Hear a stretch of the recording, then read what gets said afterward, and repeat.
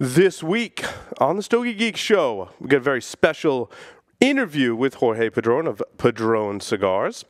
We've got a couple of special guest co-hosts, one in studio here in Rhode Island and one in our remote studio in North Carolina, so stay tuned for that. Our debonair ideal topic is going to be a lot of fun, a meeting with Donald Trump. Now, Donald Trump has had lots of meetings, but we're going to talk about it as specific as to the cigar industry. And, of course, we're going to review our Stogies of the Week, all that and more. Stay tuned for this edition of the Stogie Geeks Show.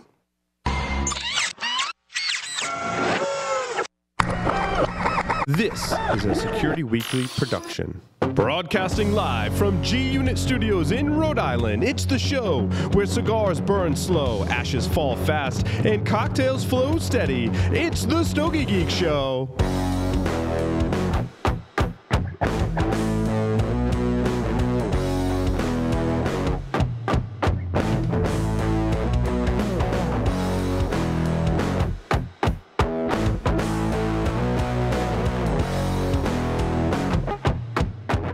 Brought to you by Bombay Cigars represent the most admired cigar culture of Cuba. They select the best quality tobacco to use in the aging process. Bombay cigars are then rolled in Costa Rica by some of the most experienced cigar rollers, giving it a unique smoking experience. The band portrays a detailed and artistic nature of our small industry. Try the Bombay Casera, the Bombay Mora, and the recently released Bombay Habano. Bombay Cigars, where the cigar is a way of life. And by Punch Cigars. For more information, check them out at www.punchcigars.com. Welcome, everyone, to the Stogie Geek Show. This is episode 215. It's our first episode of 2017. Happy New Year, everyone. I'm, of course, your host, Paul Asadorian, broadcasting live from the Villiger North American Studios. Here with me in this studio, to my right, is Joe Hozempa. Joe, welcome to the show. Did I say that right? Hozempa, yes. Hozempa, I got it. Okay. Thank you for having me. How are you? I'm really bad pronouncing people's names. So. We'll get to it. Yeah. I had to good. really think about yours for a while and hear you say it a couple times before I was confident that I'd get it right on the show. Hozempa, you got it. Awesome. Happy New Year. Yes, Happy New Year to you and all of our listeners. Joe is a staple here next door at the Havana Cigar Club and lots of different cigar events and places here in Rhode Island. Used to work for a cigar lounge in a very historic kind of place in Providence on Wickeden Street, for those that are familiar with Rhode Island. And you had your own cigar radio show. You still do cigar radio stuff. So I was like, hey, why don't you come help us out and sit in for Stogie Geeks? I'm looking forward to it. It's going to be a great year. It's definitely going to be a great year. And don't remind me to talk about your humidor, maybe not on this show, but on a different show. Okay, This is really, really cool vintage humidor that Joe has. On the lines via Skype, we've got, of course, Mr. Will Cooper. Welcome, Will. Hey, Paul. Happy New Year. Happy New Year. Your Giants aren't doing too good, huh? I saw a lot of posts about football over the holiday break. So, well, we made the playoffs with a coach who basically is incompetent. Okay, and so it's got to say something for the level of talent for the team. It's true. No, it's a good point. And the coach is incompetent. I'll just kind of leave as folks know, but. Hey, we got to the playoffs, and I don't think we're going to have another run like we've had. So I don't think you guys have to worry about facing us down the road. Yeah, because we have bad luck playing the Giants. So that's the one. Let me tell you. Look, that's the one thing you guys do need to do. That's true. If Belichick, well, he doesn't. If Belichick beats the Giants, I mean, and Belichick's got a storied career. So he beats the Giants. He's that's even another notch on him. Absolutely. Stace is here with us. Stace Berkman, welcome to the show. Good to see you, Paul. How you guys doing? Joe, how you doing, buddy? I'm doing well. How are you? Joe, you and I actually have met once. You did. We met. We had a cigar, I think, back in May. No kidding. Yeah, next we were door. Over at the Havana Club. Yeah. Yeah, we did. Yeah, we did.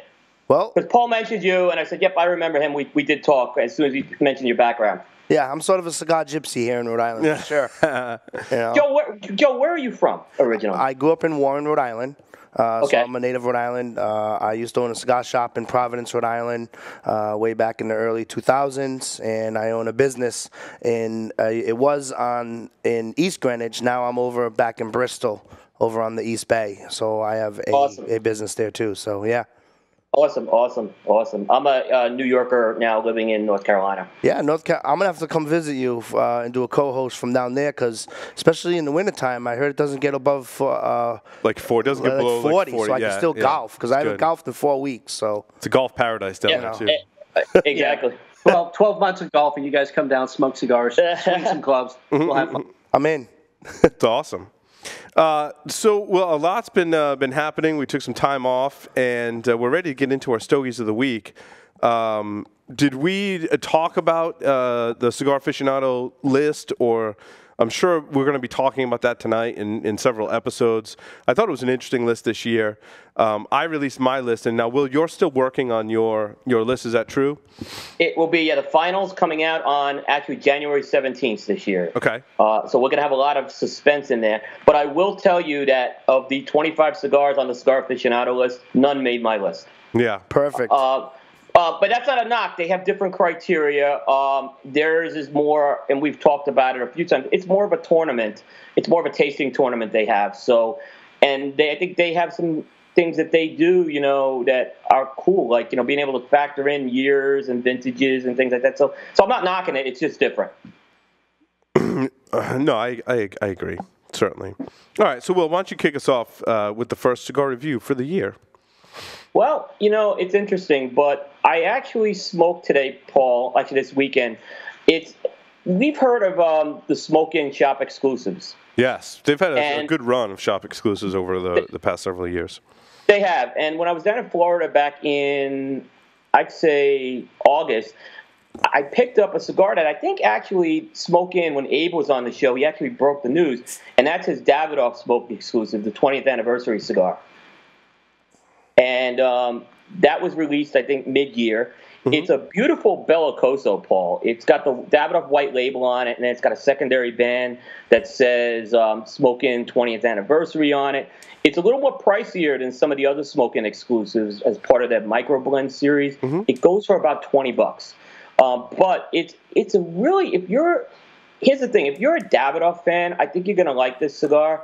If you're a fan who's been used to, I think, some of the edgy boutiques that Abe has got in that series, this is going to be a little more different. It's a little more of a refined type of smoke, but it's got a lot of those Davidoff-esque qualities to it.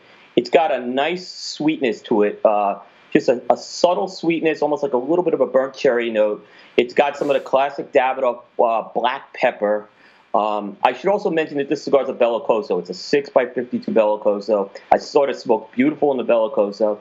Overall, a solid cigar.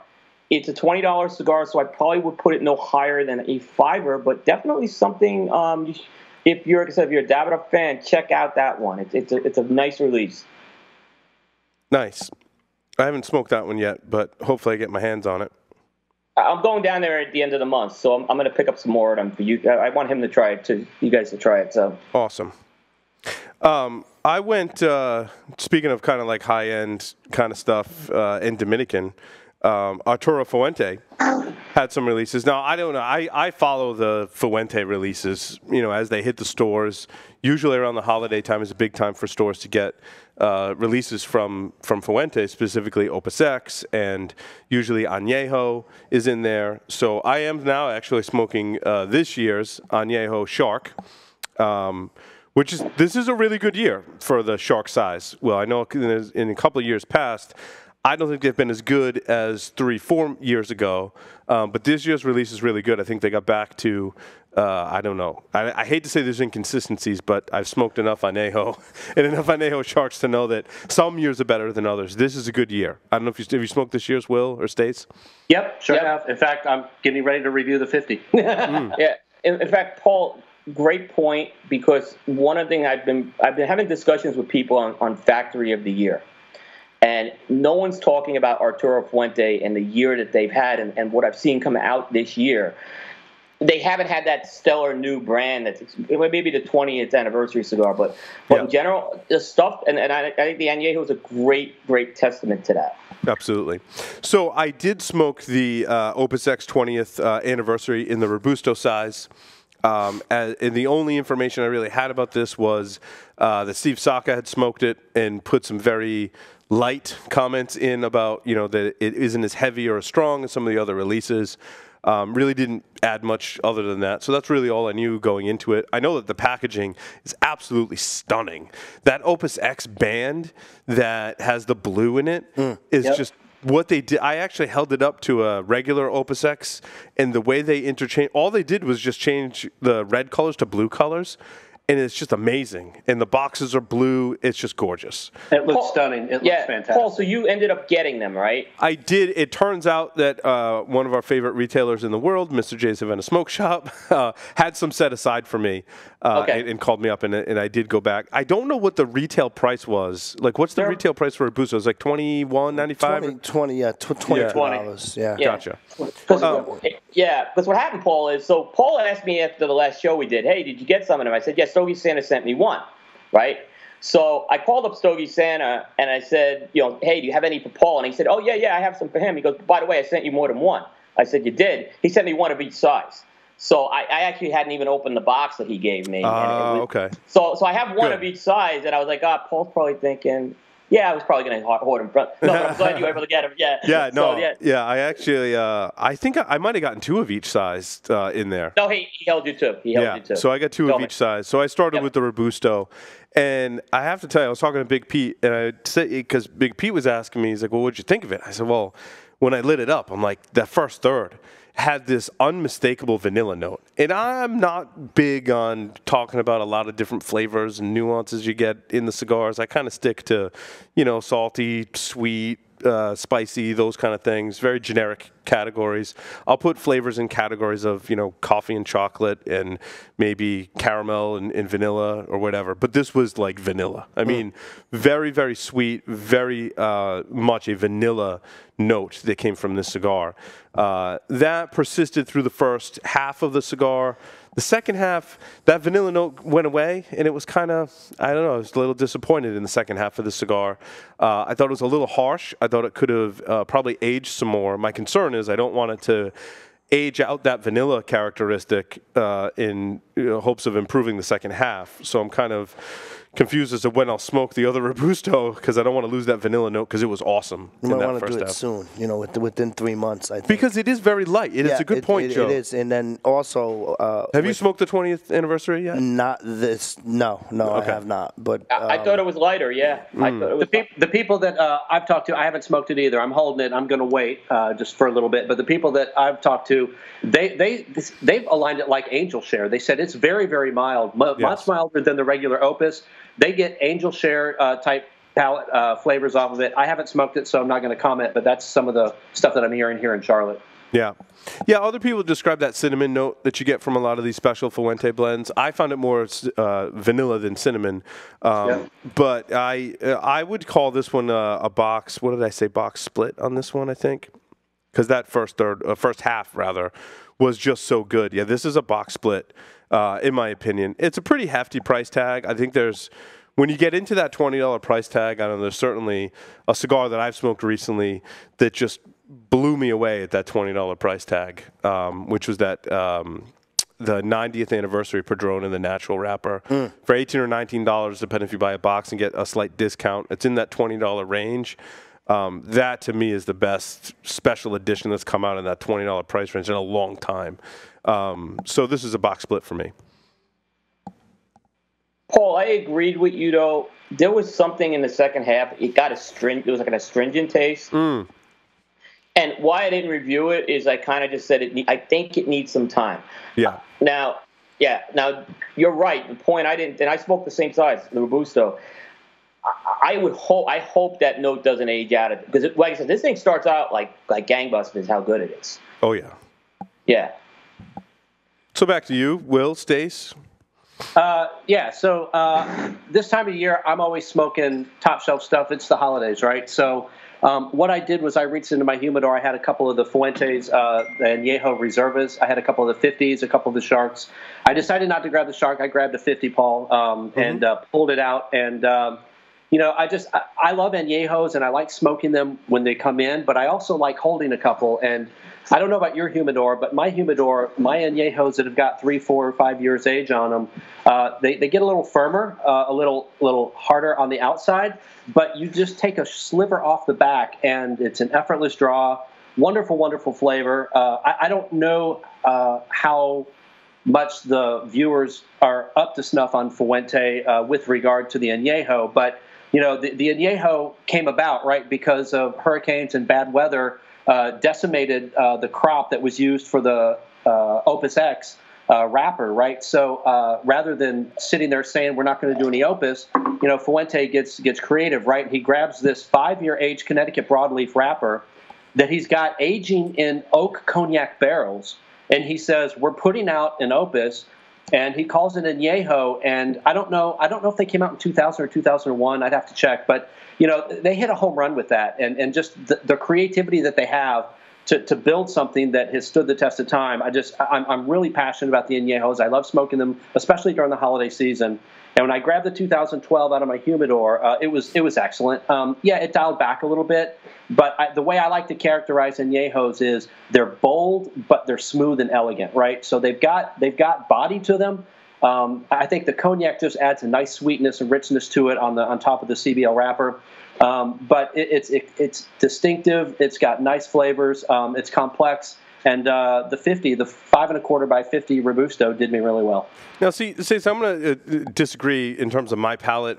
I don't like the añejo, specifically in the number 50, to be aged. I find it loses some of those flavor characteristics for me, and I want to smoke them right out of the box. So I actually bought 5 that just came in this season, and I smoked one the other day, and I was like, wow, this is how I like to smoke this cigar. I find when they age, like they lose the characteristics that I like and I identify with, and I'm like, yeah, it's okay. Here, the weather starts to get colder here up north, and the añejo always reminds me of, right, Christmas is coming, or it's holiday season. You tend to smoke exactly.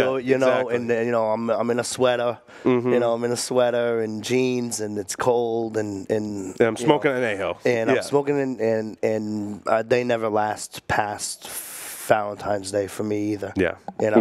I just enjoy them, and then as the calendar progresses, maybe I get into some different stuff. And that's one of the things I like about cigar companies that produce something that's yearly calendar. You associate it with that time of year. I know Quesada does that with the Oktoberfest every year, and I agree. Sometimes some years have been better with that, and I guess it's just the way the crop goes. So sometimes you smoke them, they're really, really strong, and other times like, last year's was better, or this is way better than last year's. To me, it's kind of like a calendar reset. When I smoke cigars, I like to kind of be in the moment anyway. So, like I said, I guess I'm with you.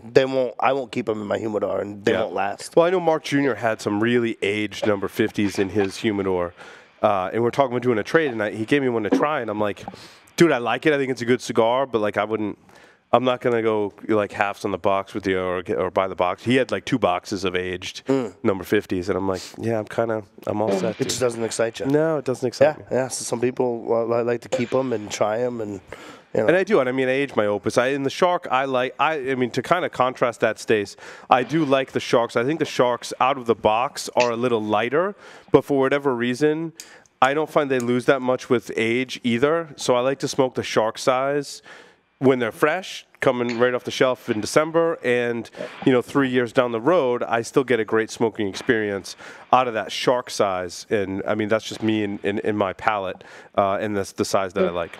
And that's a great thing about cigars, right? Because I'm not a torpedo guy. The box press Shark is a great stick to look at. Smoke-wise, I'll take the 48, the 50, and the 888 over the Shark. Boy, the 888, that's one that I smoked right off the truck. Yeah. Oh, yeah, I never had an añejo that could smoke right off the truck like that 888. Yeah.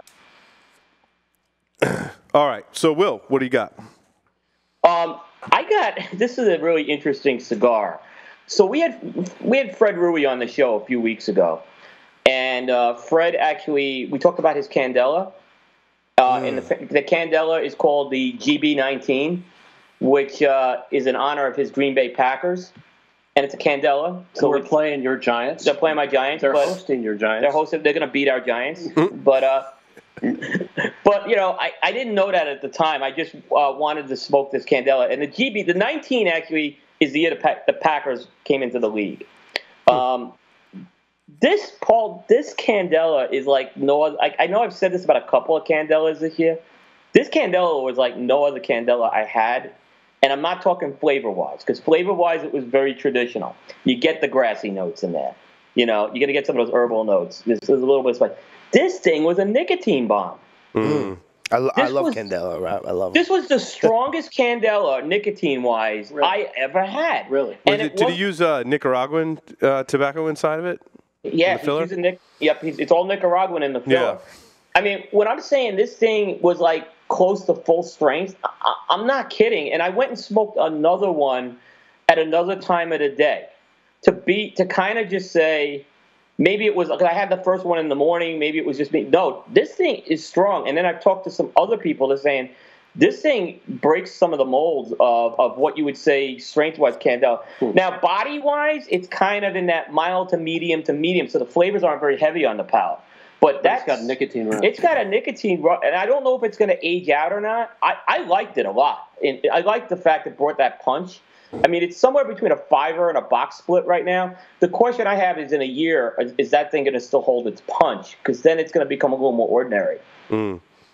Yeah, but that Nicaraguan tobacco might age pretty nicely, Will.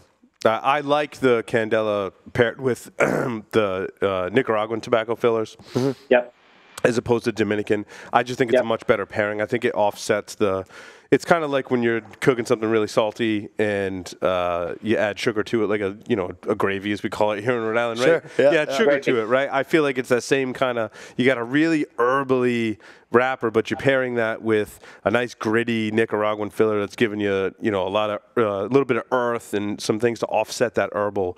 When you do Dominican, I think with the Candela, for me, they're kind of too close. And if you like that, that's fine. But I like the contra. I like the Illusione 888 Candela. I thought that was a great blend. Yeah. Fomorian. Skips is really good as well. This was even stronger Skips is than good too. Yep. Yeah, I mean, Paul, when I smoked this, the first thing I said is this is like Paul's, because I know you like a more traditional Candela, and I know you like the Nicaraguan. But I was surprised at the pop that this thing was having on you off a Candela. I just never expected it. I like that herbal grassy flavor. Like when I smoke a Candela, I want that like herbal. I like the contrast. I like it when it contrasts for sure. Absolutely. Yeah. So I find it a little boring. I agree. No, it's good. It's right. good. It's constructed, sure. But I just find I want something. It's tricky. I think it's tricky to blend, and I think that I like that Will can say, I say this about a lot of Candelas I've been smoking lately, but this is like no other Candela, which tells me the blenders are really experimenting and bringing to market these different Candela blends, which I think is nice that we have these options to smoke all these different things, because it's really cool smoking a green cigar. Yeah, a couple years ago. Well, and it's a throwback to the 50s, right? Yeah, exactly. Yeah. All the cigars back in the day used to be green, right? Right. Yep. I smoked a vintage cigar, and I happened to come across this in a local shop. Joe, you probably this is from the Humidor. Did you see these in the Humidor? Yeah. What is it? This is a Partagas 1845 limited reserve. Yeah. It's like old, probably 15 years old or more. I haven't done a lot of research on exactly which release this was from Partagas. The band and everything, and even the color of the wrapper kind of reminded me of the one that used to come in those glass tubes with a little, had like a little dongle on it in a glass tube. I don't remember what those were, but it very much reminded me of that. It may very well be a Cameroon wrap. It's smoked like a Cameroon wrapped cigar. But these were retailing for like $25 a piece. So, I bought two to have and review on the show. It's kind of a cool thing that the Humidor, they've been around forever. They've got all this vintage stuff that they bring out. Yeah, kind of piecemeal. She has a box within her Humidor. The boxes within boxes. You got to bang twice to get the secret password. If the door flips open, and then sure. They got a lot of that going on there. Yeah, but they do bring them out. So this was a nice surprise to see. Very good cigar. Still had a lot of flavor to it. Had a nice wood flavor to it. A sweet tobacco kind of flavor, as you find with cigars that are 15 or 20 years old. I tend to get that more traditional tobacco flavor. I think it's because blenders didn't have as much variety and all of the different seed varietals and leaf varietals that they have today. So I think older cigars that I tend to smoke, I'm like, that kind of has that, that's what blenders were working with back in the day. Right. is a smaller subset, I think, of different strains of plants and leaves, tobacco plants to play with. So this was a great cigar. I would call this, what did I call this? A box split, certainly. I like smoking them. A lot of people think, you smoke vintage, like it's absolutely going to be an Oasis rating on the Stogie Geeks. It's going to be jump for joy. Oh my God, it's the best cigar I ever had. This for me was a box split. Like I would keep a couple, in my humidor and smoke them. So Will or Stace, do you guys remember this cigar or want to comment on it? I think it is Cameroon. I don't know. I could be wrong, but. I remember the cigar. I don't remember the wrapper. Yeah. It's a good cigar. We talked about, we did a few things on vintage cigars last year, Paul, and we talked about vintage cigars do kind of jump the shark at some point where they kind of age, they peak, and then they kind of start to go on the downswing, and I think that's a natural thing. Right. This one wasn't aged out by any stretch either. No, it wasn't aged out. Yeah, I was surprised, actually. But would you say it was reaching? It probably already passed its peak. You'd say. Right? Yeah, I would definitely say that's true. Yeah. Yeah. I remember when we were down in Florida, Stace, and we got those Claros, the Cuban, the pre-embargo Cuban. Yeah. It was kind of like that. It was where those were way past their peak. Way past that peak. Yeah. We should have just saved those. Blew away through. That happened, yeah. And then Cigar Aficionado does that vintage cigar section in there too. And you can tell by reading some of the reviews, like it's kind of mixed, Yep. So, Joe, what have you smoked anything recently that kind of sticks out in your mind? Recently, like I said, I've been all over those añejos. Yeah, that's I've good. been all over those. It's the second cigar release from the Sobremesa. So the Mi Querida. Yes. Yes. It's like a mistress or something like that. Is that? I'm Italian. Yeah. So it's like dirty little mistress on the side. It's like a here up north. I guess they're called kumadas, but That's anyway. What they call them in the Sopranos. That's what they call it. Yeah. Anyway, but I've been on that. That was my number one cigar of the year. Was that in the Onco Largo size? Yeah, I had the L'Aurora in the red, the Maduro L'Aurora in the tube. Aurora. The Ruby tube? Yes. Yeah, the Ruby tube. Those always smoke great. That's something we haven't talked about in a while. It's weird size, and I just get the tip. I do like a V cut. You know what I mean? And I just like it.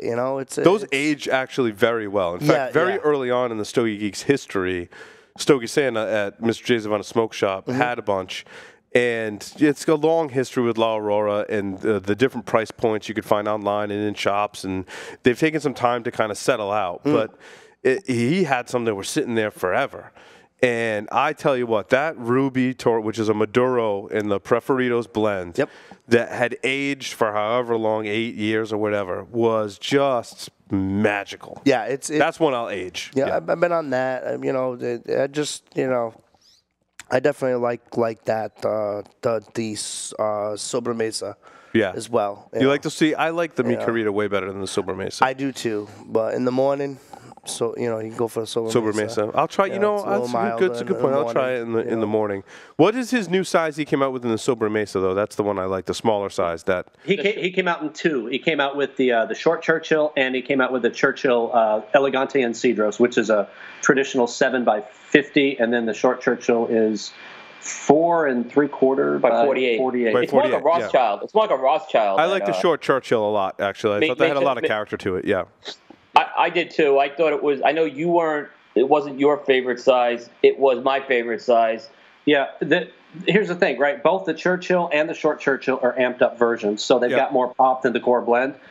In the core blend, though, I'm still on the El Americano. I still love the Toro. It's got that sweet, very unique cinnamon cedar note on the retrohale that I don't get in any of the other Vitolas, and that's just my favorite. Now, Stace, you have, and for the folks that know, Stace actually worked for Steve during this year at the trade show. So Stace really knows Steve. You've actually smoked this third cigar that you're saying of these two is the one that we all need to look out for. You've been raving about this one. When Moistro de Saka comes out in March, Steve sent a couple boxes out to different stores. I don't know how widespread it went. We were fortunate enough to get a couple of the Maestro de Sacco, the Exclusivo, which is a 6x52 Toro. It comes in a box, a 7-count box. Each cigar is in its own coffin. That cigar, I don't know, just Steve has placed the leaves in such a perfect situation that the cigar tells a story. You know how sometimes you'll smoke a stick and it'll, go for an inch and then it'll change for an inch and then it'll stay the same, or sometimes it just stays the same. That Exclusivo started out about as effortless and mild, very sweet, and then it just got more complex and stronger, more complex and stronger. By the time I nubbed that thing, it was knocking me out. It was very, very good. I'm curious to see what all the other bloggers and all the other media guys say about this when it comes out. In my opinion, I only got to smoke 2 of them, but it's, in my opinion, the best stick Steve's come out with. It beats Mi Querida. It beats all the Sobremesa versions, and that's the 6x52 Exclusivo and the Maestro de Sacco. Which I still haven't smoked yet because I've been waiting for it to come out. And you say it's scheduled to come out in March, you said, for retail? Yes, scheduled to come out in March. Well, Yeah. Looking forward to it. Definitely. Yeah. We have actually a picture of it, I think, on Cigar Coop of it. So, because I did get one of those early ones that Stace talked about. I've been holding up on smoking it, but every time I see Stace, he's like, "You smoke that thing?" Yeah. I'm like, "No." Because I want to smoke it uninterrupted, obviously, because he's been just raving about it. Tomorrow sounds like a good day, sir. I know, I'm off. Yeah. Yeah, Joe is very much in the, like, you give Joe a cigar, he's going to smoke it. He's not about, like, waiting, which I think there's something to be said for that. For that mentality. I agree with that approach, because a lot of times I've sat on cigars, forgotten that I've had them, or by the time I go back and smoke them, they're either aged out or like whatever. Yeah. So. If somebody gives me a good cigar, it's smoked within 48 hours for sure. Well, and I gave him a Davidoff Yamasa Robusto, Which I'm gonna light up in like. and he's like, "I'm seconds. smoking this right now on the show. This is great." Nice. And those are smoking great now too, so you can't go wrong there. Will, what else you been smoking? All right, so I finally this is one of those cigars that Paul got me that I finally got around to smoking it, right? So I sat on it, and I can see why all these went in the studio, right? Mental note to self, Coop holds sticks for a long time before smoking them. Yeah, but so we got a box of these, actually, pre-FDA from John Carney. It was the La Flor Dominicana, the TAA, the 48. The 48 celebration. That's the Maduro. That's the Maduro one, right? That's the broadleaf. That's the broadleaf. Yeah. And I remember I said, "Is this all we got?" And Paul's like, "Yeah, they went kind of quick."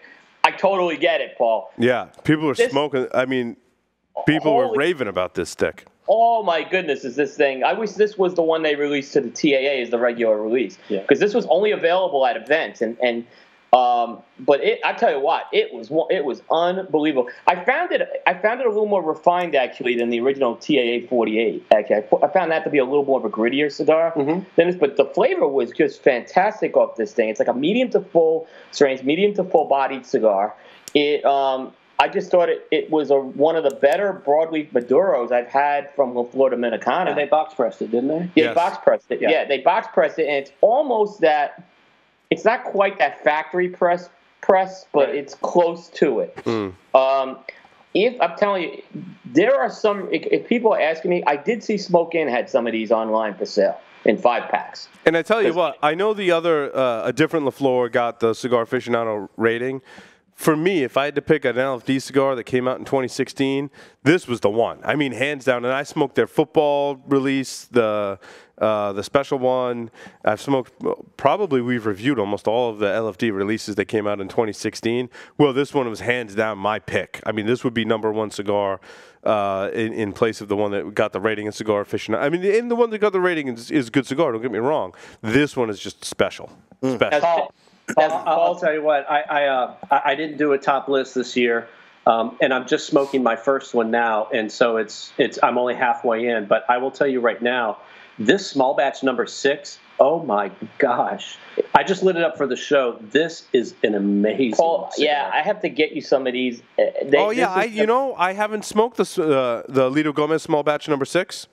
It's a cigar of the year candidate, and that's a little bit of a hint for me. I think this one is even. I think this one's even better than that. I will go out on a limb. I've only smoked half of one, right? But I will go grab more. tomorrow, and I'm going to smoke these. But I'm telling you what, I'm going back in my mind, small batch 5, small batch 4. Small batch 3 is probably, I would put this really close right to there. 3. Yeah. Wow. And that's just on half a stick. This is phenomenal. Wow. And those are kind of flying under the radar because everyone's going for what was the one that got number 1? The Andalusian Bull. Andalusian Bull. Everyone's buying those up. Sure. But this small batch number 6 is probably sitting on the retailer shelves, not moving. And here Stace and Will are saying it's one of the better cigars they smoked in 2016. That tells me I need to go do some shopping tomorrow. Yeah, Paul, I can pick it up too, actually, because they sell it at this Union Cigar where my son works. And he actually went over there earlier today to get it. Nice. Yeah, they may have some next door. Next door usually at Havana Club usually carries the LFD stuff. So I like a different LFD, the Cameroon Lancero. The LFD Cameroon Lancero. Those are good. And you know, it's funny. You go to another cigar shop in Providence, and there's a ton of them sitting on the shelf. Yes. Like nobody gets a Lancero, right? And it's that is a fantastic smoke. Yeah, it's in that $8-9. I've smoked those with tons of age. Mark, that's another cigar that Mark Jr., who used to be on the show, had a ton of. Yeah. And we would smoke those like he had, I don't know, he inherited, the backstory with Mark Jr. is he inherited his father-in-law's humidor. Mm-hmm. His father-in-law passed away, and his mother-in-law said, I know that he would want you to have his but his father-in-law now had like thousands of sticks in his humidor. Sure. And had multiple boxes of that LFD Cameroon Lancero. Love it. So when he was here, he used to live around like right down the street from me. We would smoke those all the time. He's like, dude, I got boxes of these. Yeah. And they were fantastic. And since I'm a cigar gypsy, I usually judge what I want to smoke by which cigar I'm going to go, which shop you're in. I'm going to go into. You know what I mean? Find your favorites in your I do the same thing. If I feel like LFD Cameroon, I got to go to Hanley's Ale-House Cigars because I know they'll be on the shelf. Yep. You know, that's interesting. They have those at Hanley's. That's interesting. And that's not a very big humidor in there either. It's not, but it's one of those things. Anything in the Lancero size, especially you're in the metro in Providence. Yes. And it's like, why would people want a Lancero? Don't shortchange the Lancero. It's such a great smoke. Well, and I think you're right. In the kind of metropolitan areas like that, they don't. People just want to smoke a regular cigar. They don't want to go towards the boutique sizes. Yeah. They're just passing through because they're traveling or they're out with their friends. Let's stop here, and they get like a Robusto or something. They're not into those. Yeah, no, I can see. I love the Cameroon Lancero. So Will and Stace and Joe, I don't know if you've had a chance to smoke this, but Will and I had an opportunity to interview Omar from Fratello Cigars. Really? Omar DeFrayes from Fratello. He's been on the show, I think, 3 times actually. I've had. This is his Connecticut. Really? And I had the one with the red. I haven't smoked this one either. I want to hear about so when I was over Christmas break, I stopped in the studio a couple times just to like catch up on some work, wanted to clean up kind of thing. And I stopped next door at Havana Cigar Club, and I remember Omar saying, yes, we're getting ready to ship these. And I kept asking I'm like you, I'm a cigar gypsy. I'm asking all our retailers, did you get this? Did you get this in? And they're like, not yet, not yet, not yet. I walk into Havana Club, and they've got the full line, Will. Every single size of the Fratello Connecticut, like right there in prime realty. And I tell you what, he's got the boxer size, which is a box press torpedo. Yep. He's got smaller sizes. I smoked the Toro. And I was so excited to smoke it because Omar is such a nice guy. I love Omar, and that factors into when I smoke his cigars. And I was really anxious to try his Connecticut because I love Connecticut's.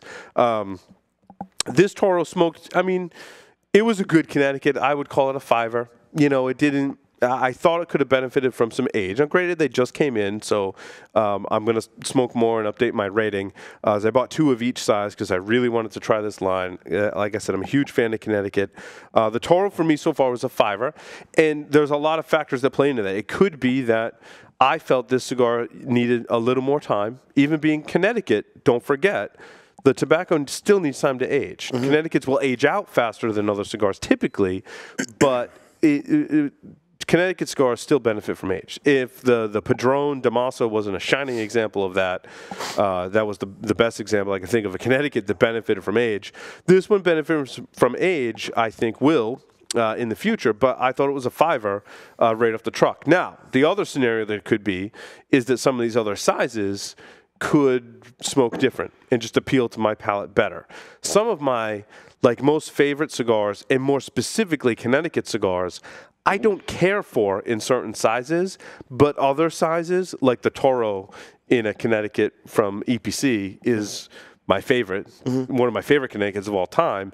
In the Robusto and the Gordo, I'm like, yeah, it's a $5, right? I mean, not that it's not a bad cigar, but I'm like, it's a $5. So I think I'm just working to find my size that I like in the Fratello. I think the blend is really good. It certainly wasn't an angler or throw it off the boat, right, kind of rating. Like, it's a good cigar.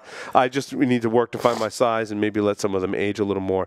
But I tell you what, Will and Stace, I don't know if you've seen this cigar in the full line. The boxer size in this cigar and the packaging on all of them, but specifically the boxer size, that box-pressed torpedo is absolutely gorgeous. I mean, this cigar is gorgeous to look at. I've only seen them online, haven't seen them in person. Looking forward to getting my hands on them. And I've heard great things. And like you, Paul, when I'm smoking Connecticut Shades, I find myself gravitating towards one or two Patolas as well. I think it's very difficult to balance out the wrapper binder filler on smaller, shorter cigars than it is on, larger ring gauge or larger cigars. So I find myself gravitating towards Toros as well. Yes. I'll join your quest over next week and grab. Yeah, try some of the because I like it, and part of it is Omar's such a great guy, but he is. And these wrapper, not only is the packaging gorgeous, but the wrappers. And I don't normally talk about how nice the wrapper looks, because I'm like, I don't care if it's the ugliest wrapper in the world. If it's an amazing cigar, it's an amazing cigar. I don't care what it looks like, right? If it smokes great and it tastes great and it's an amazing cigar, I don't give any points, positive or negative, to the look of the cigar itself, right? And we'll mention it here on the show. And I just have to say that this wrapper is absolutely gorgeous, and the construction is absolutely impeccable. It holds an ash, it's impeccable. So I guess you and I might balance each other out, because I'm sometimes a sucker for the marketing. Yeah, I am too. I try not to let it interfere with my rating, but I do often make a point to kind of talk about it. It's all about presentation. The presentation is done very nicely. It's going to be good too. And the tobacco leaf that he used on the wrapper is just gorgeous. Just has a shine to it. No, it's just gorgeous. If it looks sexy in the box, it ain't sitting on the shelf long, right? That's right. You're very true. It's amazing. I always like to try to, if we ever get a chance to interview people as the year progresses and whatnot, as we start interviewing people, I love to know how they came up with the design for the label or the wrapper. Because and it's amazing, because most of the owners, it does tell a story. It does. Oh yeah. It's their baby that's sitting on the shelf. Yep. Back to you, Will. Excuse me. I've got one in there. Let you go. Again, holiday season. I'm kind of reaching to the top shelf. So every year during the holidays, I always go back to the staple cigar that I stumbled across and just fell in love with. For me personally, this is the cigar that defines exactly what Nicaraguan full-bodied Maduro is supposed to be. It's the Padron, the Family Reserve, the number 45, right? It's the one that got the number one cigar, I think, 2009. Yep. That cigar for me is just iconic. I like buying them new. I like aging them. The one that I smoked this year, it was one that I bought at the shop, so it was this year's vintage. It's every bit as good as it always has been, in my opinion. And that's another thing that I think goes unnoticed, right, is that when somebody builds a cigar and it can stay consistent year after year after year, because the vintage of the tobaccos aren't, right? They change every year. So not a lot of cigar. I think Fuente does that very well with their core lines, very consistent. I'd even say Romeo and Julieta from Altadas, whether you like a Romeo or not, that cigar is consistent year after year after year. For me, the Padron Family Reserve, the 1964, the 45th anniversary Maduro was it for me, and it's still probably one of my top 5 cigars. Go to smoke a few of those at $26 a pop. So roll it out for the holidays. I agree. I like that in the Maduro. That was certainly one of the Padrones that really stood out to me. I love all of their Family Reserve releases. I can't think of one that I smoked and I was like, that's not really good, right? Like, sure. you know what I mean? Yeah. And I like the naturals and the Maduros. I think certainly it suits my mood. Some are better than others, but some also depend on my mood and what kind of smoking environment, what I'm eating, what I'm drinking kind of thing. They just pair better. They're just different. None of them are better or worse than the other ones. It just depends on what you're in the mood for, how much time you have. And Padron has done, I think, an impeccable job, one of the best jobs I think in the industry, with coming out with a regular limited release, making it different every year, and not disappointing. Like really ever. Like when have you smoked a Family Reserve or a Padron Special release and been like, yeah, that's really not that great, right? Like, Never. They're all good. Never. Come on. Yeah, absolutely. I agree. And it's interesting too. You could say this for the 46th, the 44th, but for me, the 45th was the one that did it. It looks elegant, but it's rough, right? It's rough around the edges. It's got that manly. Let's go out and full body. Let's just bring it on. I love the balance of elegance but roughness around the edges, because they don't spend a lot of time on the caps on those, right? It's just popping on the top, but it seems to work for them. It's really unique. The caps do kind of suck on Padron, so that's my one complaint about Padron. Right with yeah, well, and really what that means, you just need a really good quality cutter, right? Like if we had a manufacturer that made cutters that sponsored the show, this would be an opportune time to plug them. Sure. But like you really need a good quality scissor or cutter on a Padron. And I know a lot of people that smoke Padron are agreeing. Stogie Santa was the one that told me that. And I'm like, no, you can't say anything bad about Padron, dude. Like, they make awesome cigars. And then after I smoked a bunch more, I'm like, Stogie Santa was right. Like, they really, the caps fall off. The caps are kind of. Especially if you're golfing. Yeah. It's not a good golfing experience. It's I dub some cigars as golfable. Like, they're good. Yeah. And they're golfable, especially, Padron, not so much, right? No, Padron, you're sitting down. You want to relax. Yes, you're in a controlled environment. Don't do computer work. Just enjoy the cigar. I agree. Don't check email or anything like that. Just enjoy the smoke. Well, you got other cigars on your list? Yeah, another one I kind of lit up this week was Nestor Miranda's new cigar, which is the Nestor Miranda Collection Corojo. So I don't know. Have you seen this one yet, Paul? Is it next door? I have not. It's got tons of them next door. Yeah, they're big on Nestor Miranda next door, too. We'll have to check on that. Yeah, we're still here. Yeah, okay. Yeah, you cut out for a second. This is, he's done those like Art Deco bands right now. Mm-hmm. So he's got a new one out that he released at the show. It's a Corojo, and it's a Nicaraguan Puro, and it's got a yellow Art Deco band to it. I actually thought, this one actually I think maybe my favorite of all the Nestor Mirandas that come out by him. They were kind of telling us that this was like Nestor kind of went to them, and I could see Nestor going to Jason Wood or the factory saying, hey, what about Nestor wanted a Corojo wrapper. So what Nestor wants, Nestor's going to get, right? Because you don't want to deprive Nestor of a Corojo. But this, I tell you what, this was a great little cigar that had in there. It had great natural tobacco taste to it. So if you just want something that tastes like a cigar, this is it. But it had a little bit of that Corojo sweetness that you're going to get off of it too. A little bit of a cocoa note. It's like a medium strength to medium to full bodied cigar. So it's kind of right in the middle there. But I actually thought this cigar, the other Nestor Miranda cigars are good.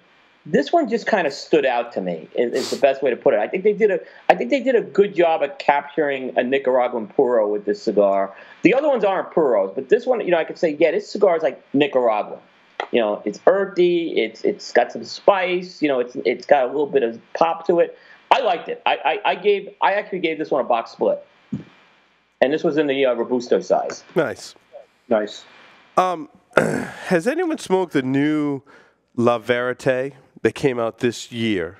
It was a 2016 release, but it's the 2013 vintage La Verite from Tatuaje.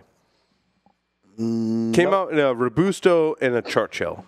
I haven't, but yeah, these are the ones. That's the 2013, right? Correct. It just came out this year. I haven't smoked them yet. They're on my seek and find list. So it's interesting. I smoked both the Robusto and the Churchill, right? And They're different blends. They're different blends. Are they? Okay, so that makes a lot of sense about what I'm just about to say. And then, so I smoked two of each, and I was like, wow. like I really have a strong opinion about each one.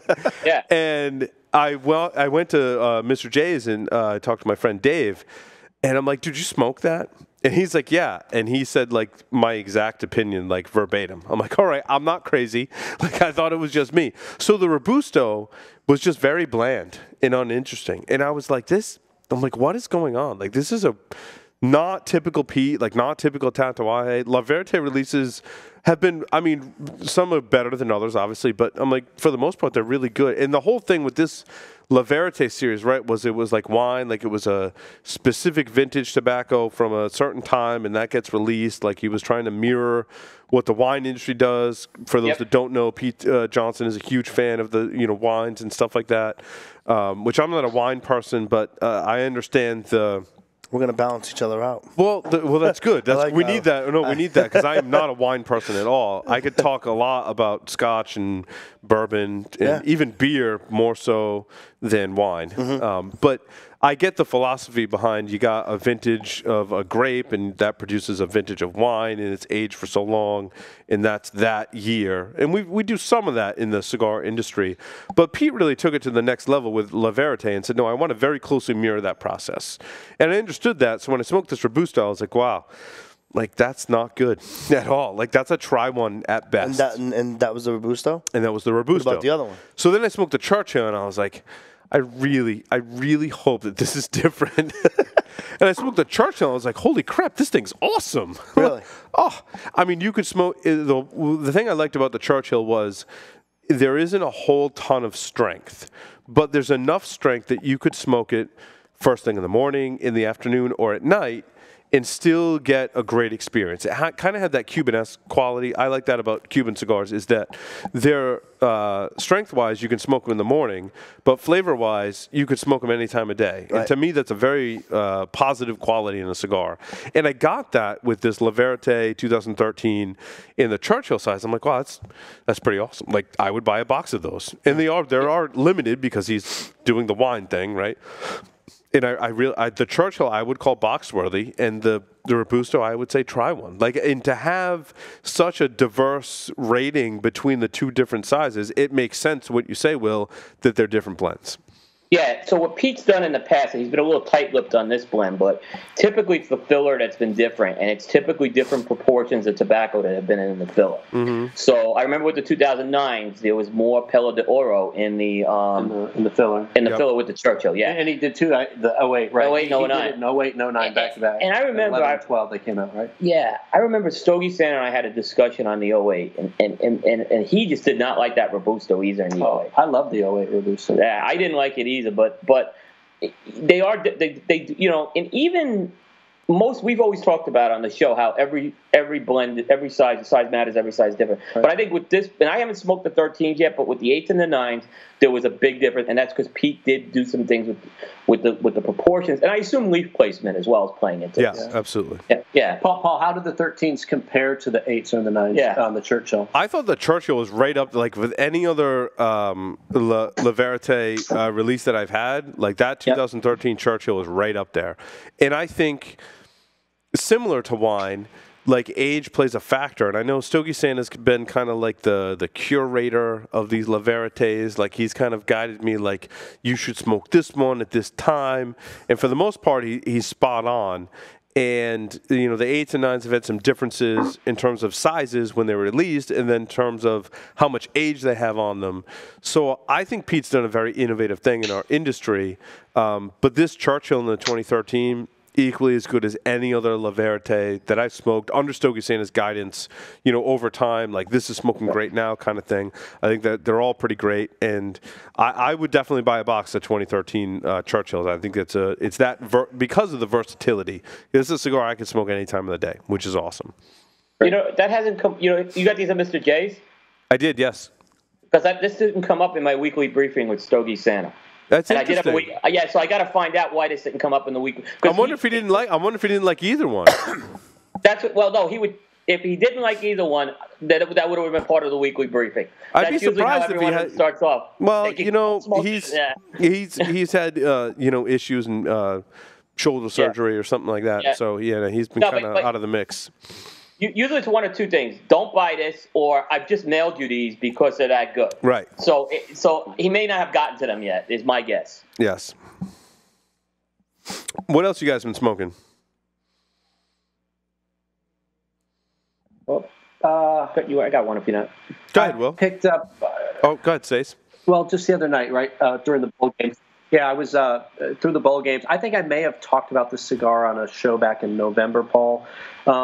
It's one that I bounce back to. I don't smoke it that often because they're just so hard for me to get. They're a regular production, but he has limit. And it's the terroir that Brian Chinook does out of Chinook Cellars. Yeah. It's the 6x52 Toro that's done out of El Titan de Bronze. Willie Herrera had done the blend. He's got an Ecuadorian Deflorado wrapper on it with a mixture of binder and fillers from Nica and Dominican. I just like it because it's smooth, it's creamy, it's elegant. I smoked that, watched it a couple bowl games earlier in the morning, and just really, really liked it. I liked it so much, I went and grabbed another. I ended up smoking two, so I've only got like 3 or 4 left. But it was a really nice stick, and if you guys haven't hit that, I know that it's not a popular name. He's uber boutique, but Chinook Cellars, he's got a number of lines of cigars out there, but look for the terroir. It's got that special metal etched band. It's very stunning to look at. It's about $12 price point MSRP. It's a really rock solid. Not to mention, Joe, I don't know if you're familiar with Chinook Cellar cigars, but Brian Chinook, first and foremost, super nice guy. Secondly, he did a charity thing for his wife who passed away. He came on the show and talked about that. I mean, and it just speaks to his character and him as a person. The other thing about Brian is huge wine guy. Dude, he's got his own wine cellar. Like when he comes on the show, like he literally has his wine. He's in a cave. He's in a cave, like in his wine cellar. He's drinking from like the most gigantic wine glass I've ever seen. Like he's totally into wine. He did some fantastic cigars, so that's a great choice, Stace. He's done wine for over 30 years. So he's a vintner first. And came into the cigar industry about 7, 8 years ago. Yeah, and I got to give Stace the credit here because he introduced me to Brian about 5 years ago. I wouldn't have really known him otherwise. He found him at the show. I did get Brian. I have that cigar, Paul. I haven't smoked. I just procured the TLP, so I do know a place that has them. So, good. So yeah, and I'm looking forward. I saw a Facebook post from Brian that he exceeded his goals of charity that he was raising. Yep. For his did he set something up for his wife? I forget exactly what he did. I think he set up a charity for his wife, and he exceeded his goal. So it was for diabetes. I guess raise money for 50K, right? Something like that. Yeah, it was a great event. Yeah, and I can tell you, Brian's a very popular guy in the cigar industry. When his wife did pass away, I mean, everyone, was there for him. The Fuentes. I know he's very tight with the Fuentes, and I do want to get out to that. California. I am going to California. We've always talked about going there and doing a show, his wine, and he has a big long table. He's like, we do these big cigar, it just sounds. I'm at a vineyard. I am going to California soon, so I may have to shoot up there, but I am going to be in California. So yeah, Stogie Geeks live from California in the dungeon. That's right. That sounds like a good time. I'm in a vineyard at least every other week. What people don't know is there's some really cool vineyards here in Rhode Island. Rhode Island. And then if you take a ferry, you can get to Long Island, and there's tons of Long Island. There's a lot of great vineyards. And it's another journey. If you're a cigar smoker and if you keep a journal or if you like different smokes and whatnot, you can get that fanatical wine. There's so much local stuff here. There is. I've been to a place. We're going to have to do a broadcast from a vineyard. That's out of a guy's house, and he has a barn. Mm-hmm. And he just produces, and I'm making it up, might be like $25,000 a year. That's it. It's like $50 a bottle, but the stuff is so good. Yeah. You know what I mean? It is very similar to cigars. It's very similar. The stories are similar. Mm-hmm. I love it. We're going to have to go to broadcasting live from a vineyard. You know why he drinks out of a big wine glass? Yeah. Because when you pour the wine, it's supposed to stop where the wine glass starts to bow, right? Mm-hmm. And the wider the mouth, the more oxygen that can get into it. And if you let it breathe, it was New Year's Eve when we were out, I poured just like a half of a thing. I said, just wait like 10 minutes and then let it breathe. There's like a whole science behind it. It's crazy. And then you pour it, and the people out were like, oh wow. because they wanted to pour it and fill it up, and it's New Year's fill Eve. it my way. I'm like, no. Just trust me. Like, Trust me on this one. There's a process here. I'm driving this bus, okay? If we can't smoke cigars, we're gonna enjoy wine. Yes. So that being said, since we're in a restaurant and we can't smoke cigars, right, we're gonna enjoy this wine, and it's amazing. It's good stuff. Right. Hey, Joe, if we can't swirl our glasses, man, there's way too much wine in the glass. That's right. Exactly. It's got to breathe. Good point. It's a good time, I love wine as much as I like cigars. It's good. I do appreciate wine. I'm not a huge wine drinker, but I would. But this New England area has so many amazing stories, so many things you can do. We should do some stuff. And whiskey too. Someone just Uprising. Someone gifted me a bottle of this limited small batch of Uprising. Yep. Let me tell you, it's kind of like a blending of whiskey, bourbon, and cognac, like all in one thing. They have this little limited edition. Yep. My friend gave it to me for Christmas. I was like, wow, it's a lot. Like I only drink. I think I drink it differently. Like a very small amount. Like drink it really slow. Mm-hmm. It's very full body. It should be your last drink of the night. Yep. But I'm like, this comes from Rhode Island. I'm like, it comes from Rhode Island, and the place has got to be at least maybe 900 square feet. I've been there. I've been there for a tour. And they're great people. I've met them before. They're actually sponsors of my show. Oh, so they did? Okay, good. Yeah. And they also have one that it's, I guess, if the same process that you make like an IPA, it gets weighted in a barrel and it becomes a whiskey. It's so crazy. And they do vodka too, right? Yep. It's all right here in Rhode Island. There's tons of places that's good. that you can do that. It's good stuff. That's the mission for 2017 is to go to some fabulous places. And it's amazing because the talk track and the story is all the same. Yes. A bunch of people sitting around, they created the blend, and they were like, well, no pun intended, but this blend has legs. You know what I mean? And then they just turn around and say, wonder if we could sell it. And so they start doing tastings. And in Rhode Island, even in the craft beer industry, in 2012, there were only 3 breweries that had it, and now we have over 15. Wow. So we have a Rhode Island Brewers Trail. Yeah. Just like a Connecticut wine trail. It's a fascinating market. It's cool to see it grow. Yeah. All right. Well, are we good on Stogies of the Week? Yep, we are. All right. We're going to take a short break. We're going to come back and talk about a meeting with President Trump as it relates to cigars. So stay tuned.